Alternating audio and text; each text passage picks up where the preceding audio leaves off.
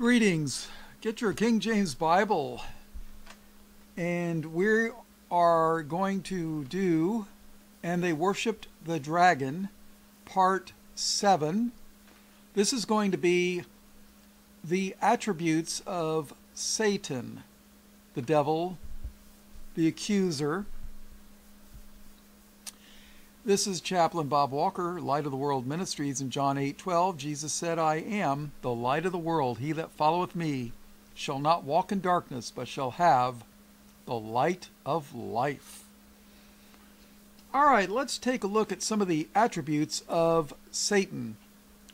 I say we start in the book of Job. Job is arguably the oldest book in the Bible, the first one written.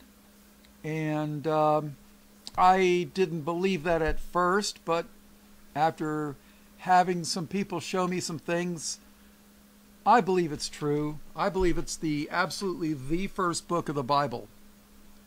But if you don't believe that, that's fine. That's just my opinion. And my opinion isn't necessarily any better than yours. So what can I tell you? All right, so let's go to Job chapter 1. We'll start from the beginning. There was a man in the land of Uz, whose name was Job. Some people say Job. That's all right. And that man was perfect and upright, and one that feared God and eschewed or hated evil. Now, was he perfect and sinless? No. But in God's sight, he was perfect and upright. And he eschewed evil. So he hated evil. And there were born unto him 7 sons and 3 daughters. His substance, or his possessions, his substance also were 7,000 sheep, 3,000 camels, and 500 yoke of oxen. 500 yoke of oxen. I tell you what, that will plow a whole big old area of land. I mean, do you know how much acreage you've got to have to feed 7,000 sheep, 300 camels, 500 yoke of oxen, and 500 she-asses? You got to have probably several thousand acres or so. You know, I don't know exactly. I'm not a farmer or anything, but you gotta have a lot of land area. And who's going to watch all these things? You know, you got to have people working under you. So his substance was 7,000 sheep, 3,000 camels, and 500 yoke of oxen, and 500 she-asses, and a very great household, so that this man was the greatest of all the men of the East. So at this time of the period, he was probably the wealthiest of all the men of the East. And his sons went and feasted in their houses, every one his day. Now, I believe this is talking about their birthday. Every one his day, and sent and called for their 3 sisters to eat and to drink with them. And it was so, when the days of their feasting were gone about, that Job sent and sanctified them, and rose up early in the morning, and offered burnt offerings according to the number of them all. Now you got to realize something. The priesthood hadn't been invented yet, or I shouldn't say invented. The priesthood had not been given to man yet. That's how I look at it. And offered burnt offerings according to the number of them all. For Job said, it may be that my sons have sinned and cursed God in their hearts. Thus did Job continually. So Job was acting as a priest, doing intercession, basically what Christ does for us. we sin. Christ took on the burden of sin, and he stands between us and God the Father. And God the Father says the penalty for sin is death. And the Son says, Father, I paid the price for that already. I mean, and this is basically what Job is doing here. Verse 6. Now there was a day when the sons of God came to present themselves before the Lord, and Satan came also among them.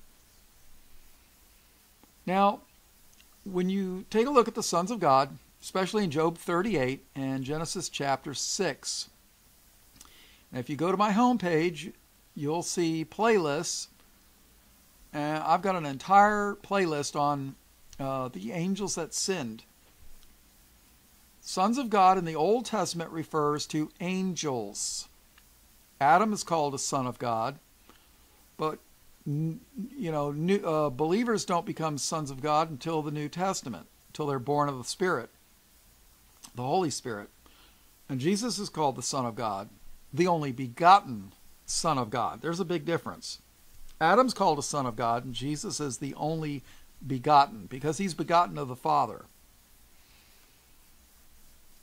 So here it is, the sons of God came to present themselves before the Lord, and Satan came also among them. Now, I'm going to make a point here, and this is just my observation. Jesus, in a previous study we covered where Satan was cast out of heaven. Jesus said he beheld Satan as he was cast out of heaven as lightning. And in Revelation it says, and there was war in heaven. Michael and his angels fought against the devil and his angels, and they were cast out into the earth. Now there are people who say, well, right here, the sons of God came to present themselves before the Lord. But it doesn't say where they were when they came to present themselves before the Lord. Were they in heaven? Were they on the earth? It doesn't give you enough information here. My opinion. If you believe otherwise, your opinion's just as valid as mine, I suppose. I don't claim to have all the answers. I mean, when they asked Jesus when he was coming back, he said he didn't know, the angels in heaven didn't know, only God the Father knew when he was going to return in glory. And if Jesus doesn't know something, you better believe I don't.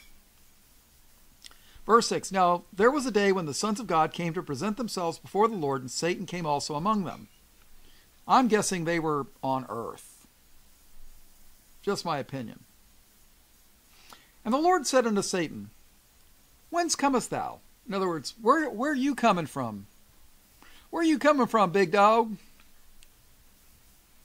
As if the Lord doesn't know, right? Then Satan answered the Lord and said, from going to and fro in the earth, and from walking up and down in it. Oh yeah, I've just been walking around, hanging out, doing this and that.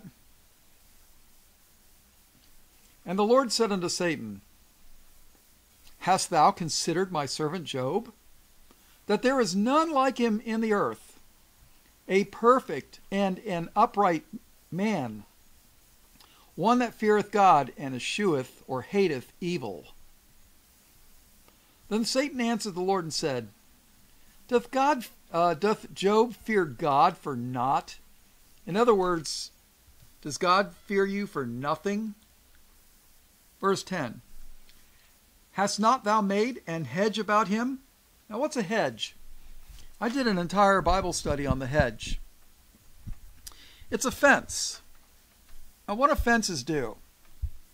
Well, fences keep bad things out and good things in. If you've got sheep and you got a fence, Well, it keeps the coyotes and the wolves out, and it keeps your sheep in. And what's a hedge? Same thing. You know, have you ever seen a thick hedge of thorns?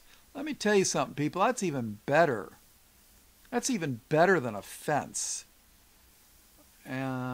So,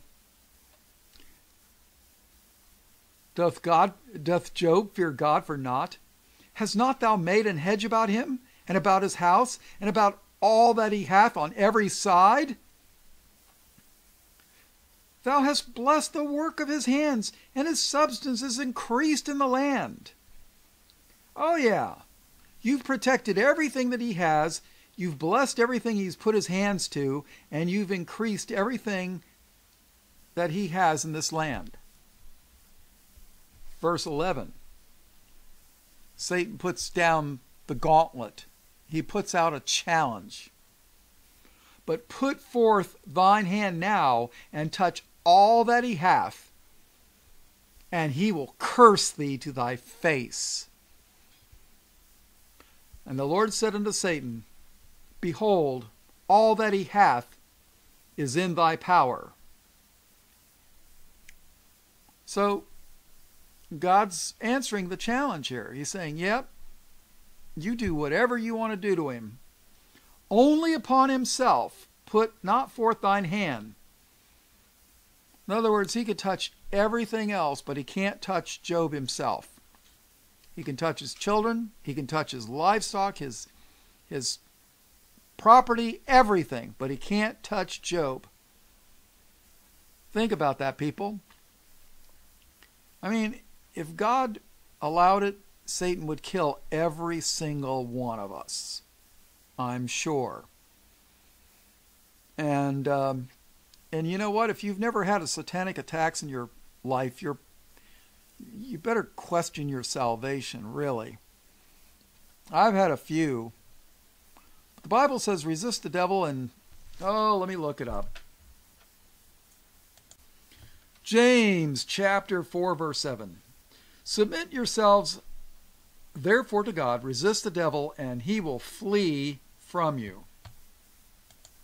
You know, when you're obedient to God, Satan will attack you for a while, and then he'll get tired and maybe figures there's greener pastures somewhere elsewhere, and you'll go there. I don't know. That's just my thing. And the Lord said unto Satan, Behold, all that he has is in thy power, in thy power. God's telling Satan he's in his power. Only upon himself put not forth thine hand. So Satan went forth from the presence of the Lord. And there was a day when his sons and his daughters were eating and drinking wine in their eldest brother's house. And there came a messenger unto Job and said, The oxen were plowing and the asses feeding beside them, and the Sabaeans fell upon them. Who are the Sabaeans? I believe that's an Old English word for the Arabs. And the Sabaeans fell upon them and took them away. Yea, they have slain the servants with the edge of the sword, and I only am escaped alone to tell thee. So, the oxen and the asses, gone. While he was yet speaking, there came also another and said, The fire of God is fallen from heaven. Think about that.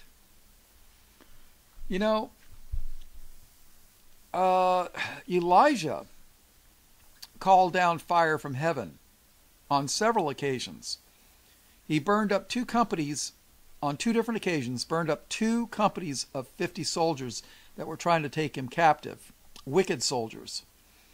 He also brought down the fire of God from the sky and devoured the sacrifice when he was challenging the prophets of Baal, or Baal, B-A-A-L, the Satanists of his day.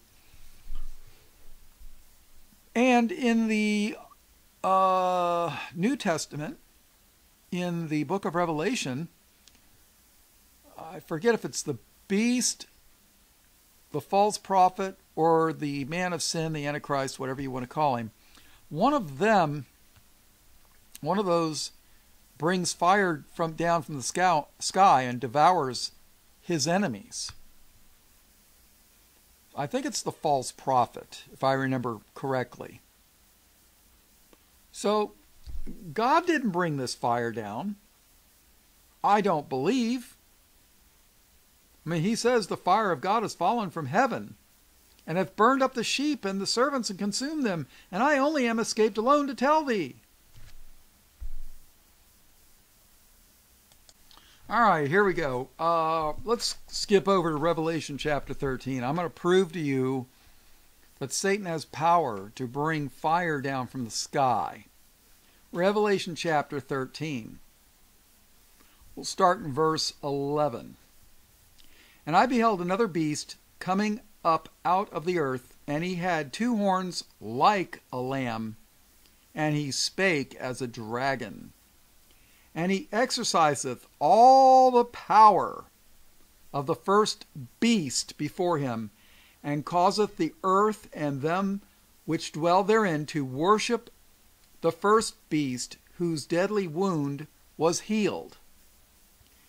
And he doeth great wonders, so that he maketh fire come down from heaven on the earth in the sight of men, and deceiveth them that dwell on the earth by the means of those miracles which he had power to do in the sight of the beast, saying to them that dwell on the earth, that they should make an image to the beast, which had the wound by a sword, and did live.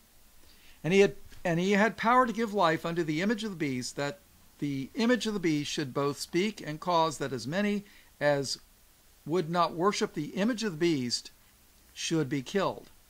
And he causeth all, both small and great, rich and poor, free and bond, to receive a mark in their right hand or in their foreheads, and that no man might buy or sell, save he that had the mark, or the name of the beast, or the number of his name.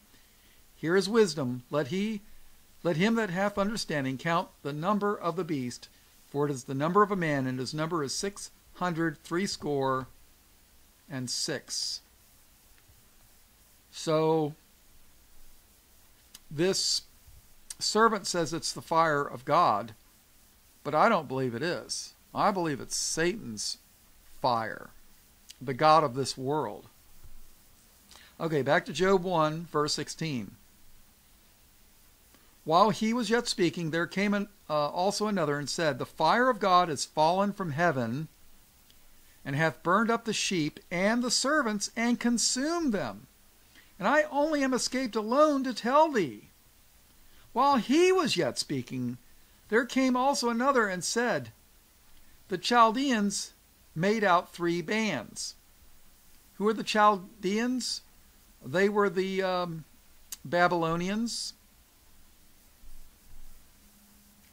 If you know who the Babylonians are, they took Judah captive in the book of Jeremiah. The Chaldeans made out 3 bands, and fell upon the camels, and have carried them away, yea, and slain the servants with the edge of the sword, and I only am escaped alone to tell thee. While he was yet speaking, boy, I tell you what, this must have been the worst 5 or 10 minutes of Job's life.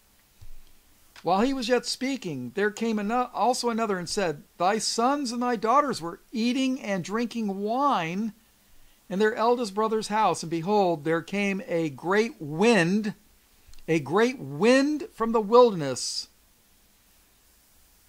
a tornado perhaps, and behold, there came a great wind from the wilderness, and smote the 4 corners of the house, and it fell upon the young men, and they are dead.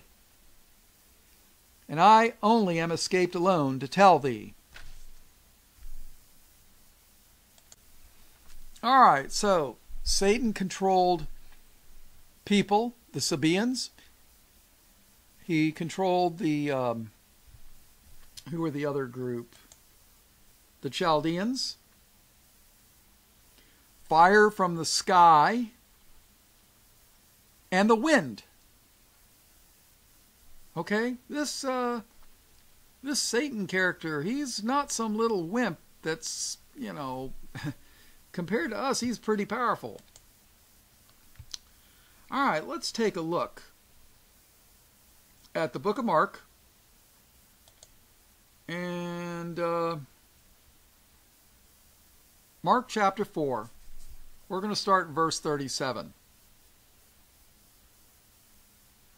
And there arose a great storm of wind, and the waves beat into the ship, so that it was now full. And he who? Jesus. And he was in the hinder part of the ship. He was on the back end, asleep on a pillow. And they awake him and said unto him, Master, carest thou not that we perish? And he arose and rebuked the wind, and said unto the sea, Peace, be still. And the wind ceased, and there was a great calm. And he said unto them, Why are ye so fearful? How is it that ye have no faith?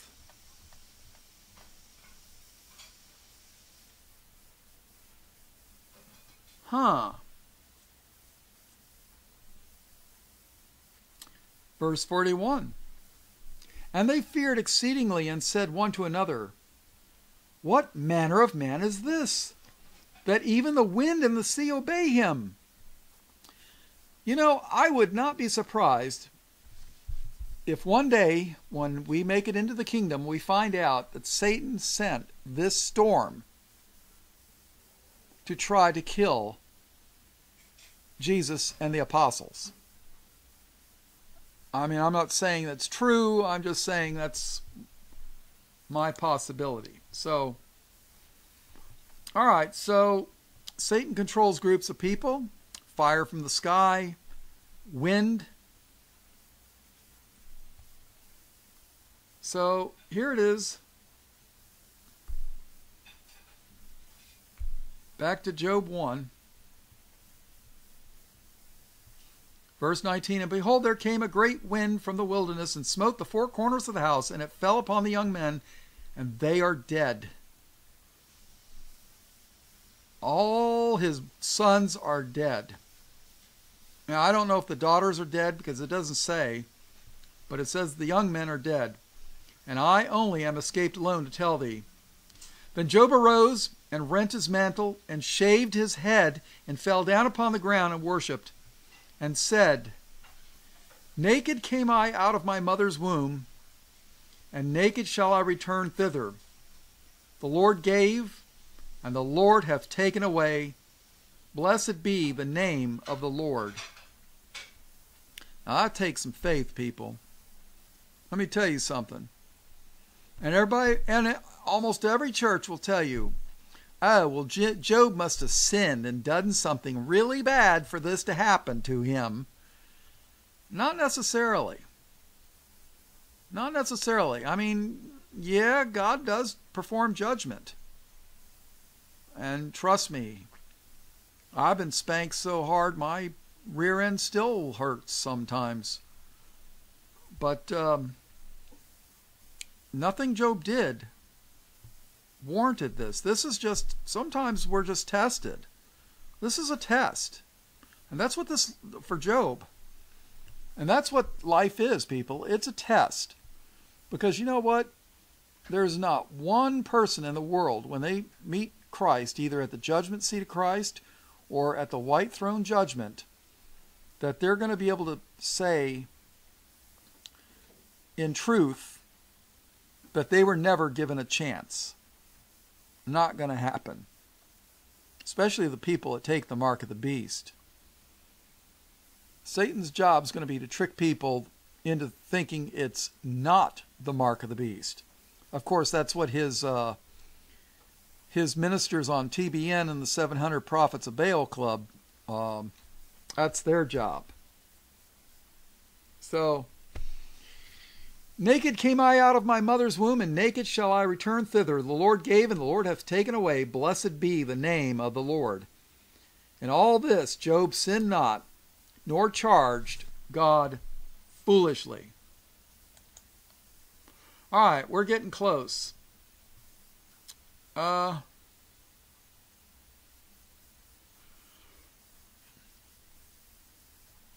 In the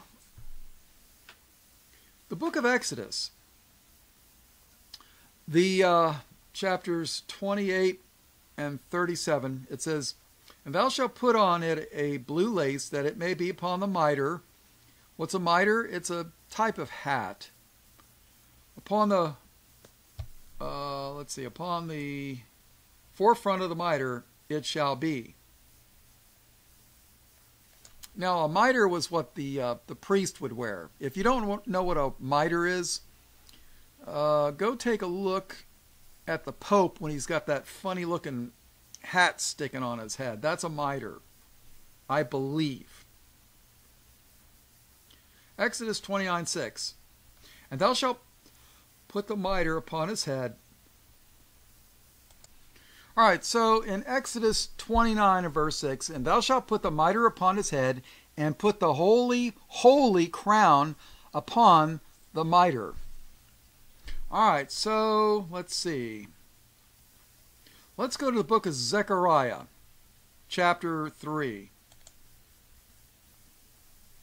Now, we're getting close to 30 minutes, so I'm going to make this quick. "And he showed me Joshua the high priest standing before the angel of the Lord." Sometimes the angel of the Lord is the Lord. Other times it's just an angel. Got to look at the context. "And he showed me Joshua." The Jews will tell you, nah, that's not pronounced right. That's Yeshua. Well, okay, whatever, you know. But this is Joshua. Joshua is not Jesus in this particular instance.